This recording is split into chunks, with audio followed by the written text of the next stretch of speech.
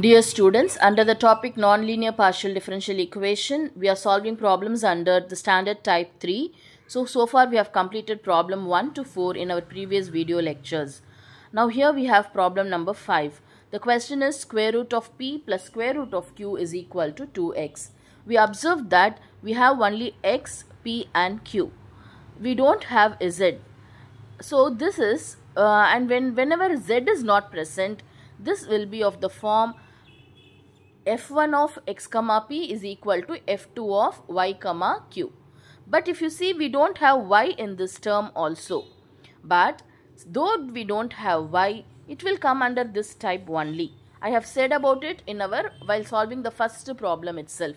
So remember, whenever z is not present, then the given question is of the form f1 of x comma p is equal to f2 of y comma q. Now we will gather the x and p terms to the left. So it will be square root of p minus 2x. So bringing this 2x to the left.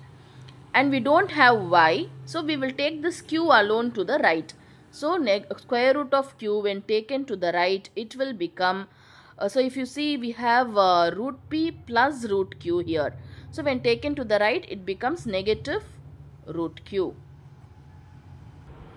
And we will equate these two to a constant a. So when this is equal to a constant a, so square root of p minus 2x will be equal to a. So from this, square root of p is equal to a plus 2x. So squaring on both the sides, p will be equal to, we will be having 2x plus a the whole square. So squaring on both the sides, we are getting this. In a similar way, negative q or square root of q will be equal to a. Squaring on both the sides, this negative sign will become plus and square of the square root will vanish. So q will be equal to, squaring on the right, you have a square. So this is the value of q, and the value of p is 2x plus a the whole square. Now we have to substitute these two values in the equation.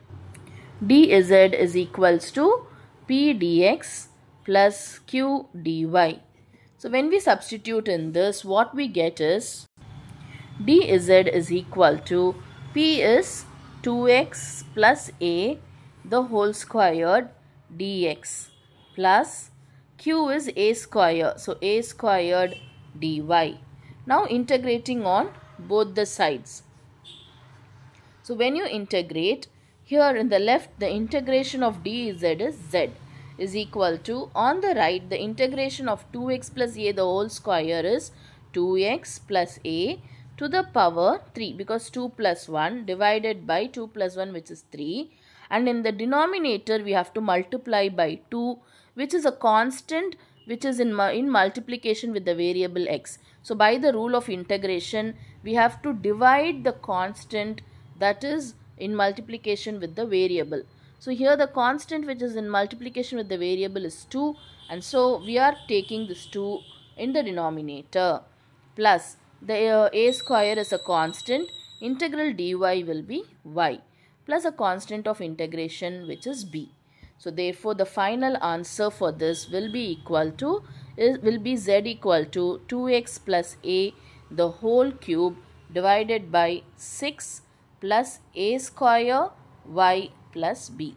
So this is the required solution of the given problem. Hope you have understood this problem. In our next video, we will solve problem 6 under the same topic. Thank you.